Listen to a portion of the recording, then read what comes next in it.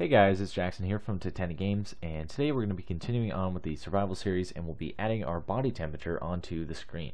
Okay, so what we're going to do is we're going to go ahead and locate our game HUD. So we'll go into UI and open it up.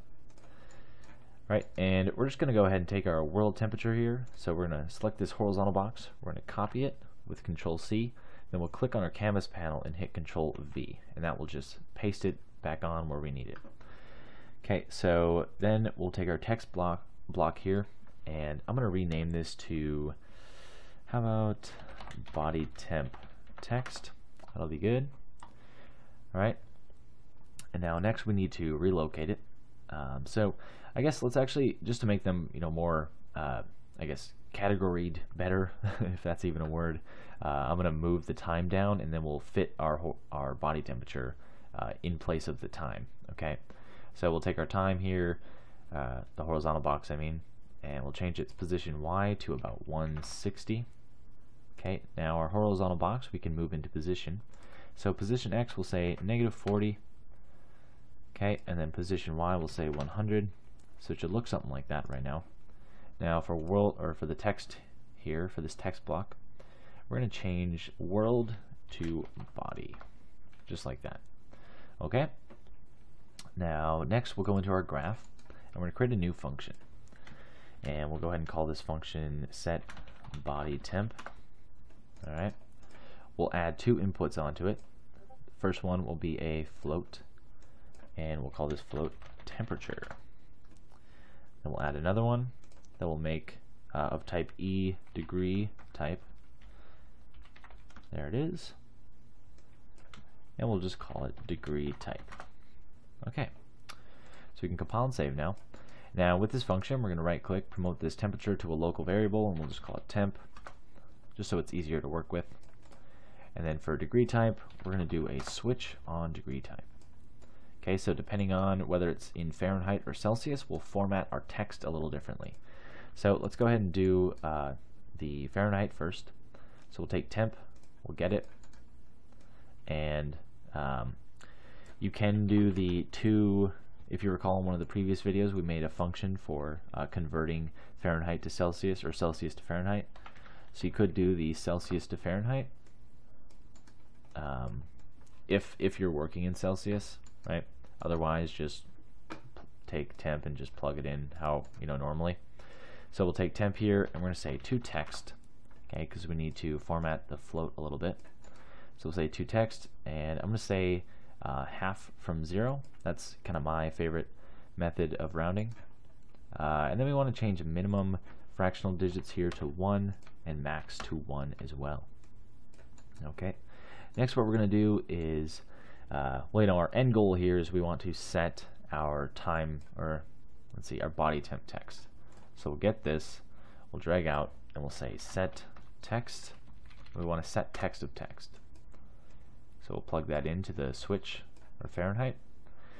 Now next what we're going to do is, if you followed along in some of the previous videos, I use what's called a format text node. So we're going to use that again. So we'll say format text. Okay, now I'm going to zoom in so you can see this really easily. And we're simply just going to do bracket, temperature, end bracket. Okay, and then we'll do a space, bracket, degree, bracket. So it should look like that. So in brackets temperature, space, then in brackets degree. Okay, so that'll give us two values that we can plug in.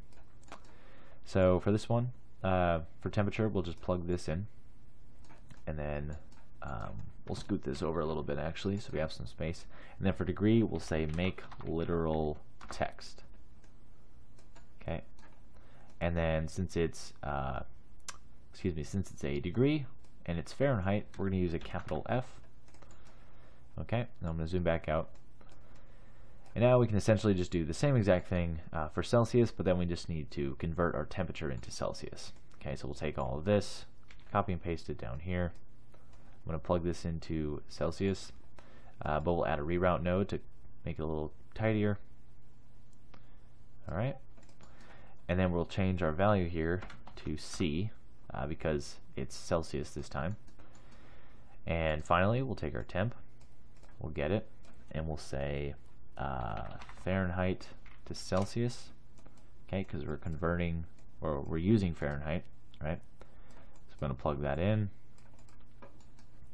compile and save. Alright, so there we go. We have our function ready. So if we press play really quick, you'll see that it's showing body temp and just text block. Okay, so now let's go ahead and go into our character, because this is where we need to update it. Alright, so go into the update body temp function, okay, which should be, you know, right here, update body temp. And basically, after each one of these, we're going to call this this function on our UI. Okay, so we'll get our game HUD reference here, and we're going to say set body temp. So we'll scroll or zoom in a little bit so you can see it better. Alright, now the temperature is going to be our body temp. Alright, and then degree type can either be this degree type, right? Or if you want to make sure, like absolutely make sure that it stays consistent with your weather manager, you can get the degree type from your weather manager and plug it in. Okay, so I guess that would be my recommended way, but yeah, so we'll go with that. Okay, so we'll compile and save. So I guess technically, you know, you don't need this degree temp or type variable anymore, so we can get rid of it. Oh wait, it's in use. Where is it being used?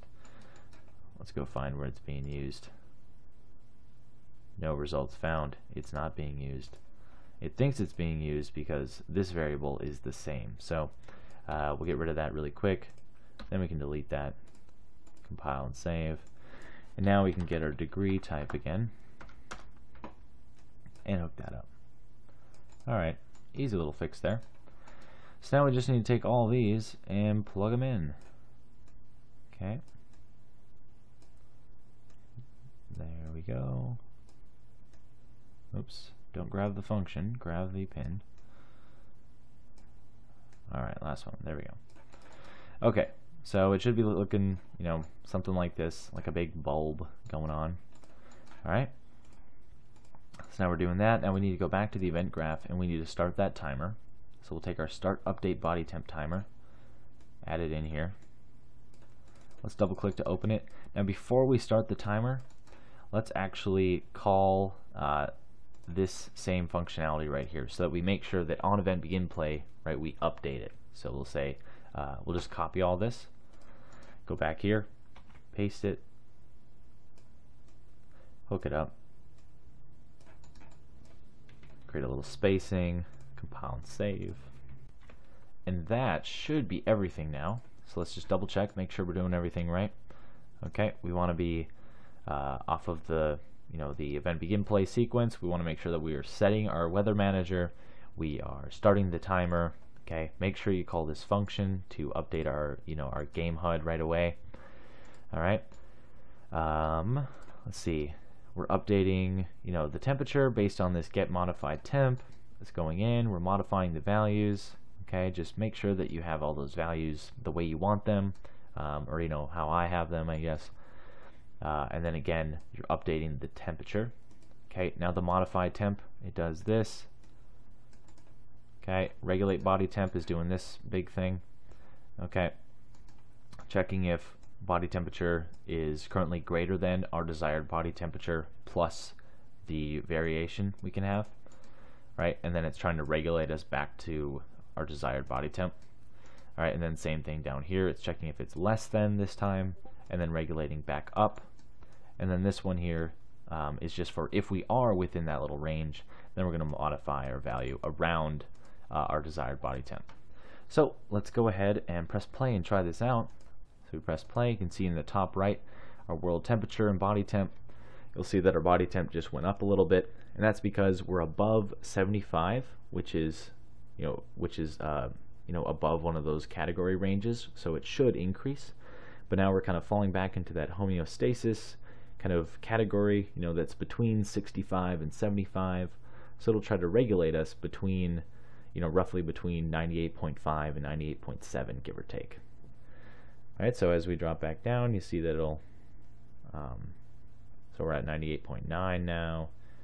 We go back down, 99. All right, so there we go. It starts to drop back to where, you know, kind of where we want it.